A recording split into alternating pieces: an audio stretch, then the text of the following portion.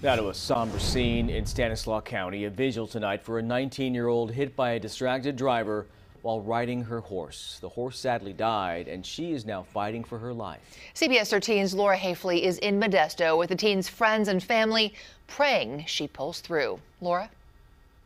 An entire crowd gathered outside of Doctors Hospital in Modesto tonight as Summer Gardner Vigil fights for her life. An entire community and her family here saying they won't give up on the 19-year-old they all love so much. Hopeful loved ones gather outside Doctors Hospital in Modesto as Summer Gardner Vigil battles for survival. But she's still here. You know what I mean? She's still here with us. Her sister Shauna is sitting by her side. I was just upstairs with my sister. I talked to my sister and I sit there and I feel sick.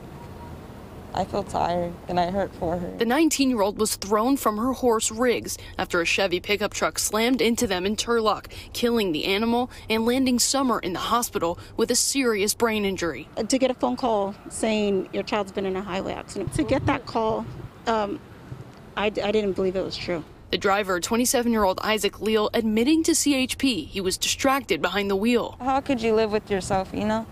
How could you live with yourself? She deserves justice. It's been days since Summer entered the hospital. Her mom, Regina, holding out hope she'll be released soon. I would pick her up and carry her home. I'd pick her up like the day I took her home from a hospital. The Pittman High School grad has had a major impact on her community. She always cared for everybody. She always had love for everybody, no matter what. Summer's loved ones say there's still light at the end of this dark tunnel, looking forward to the day she walks out of these doors. Whatever the outcome is, I will take care of her. I will care for her.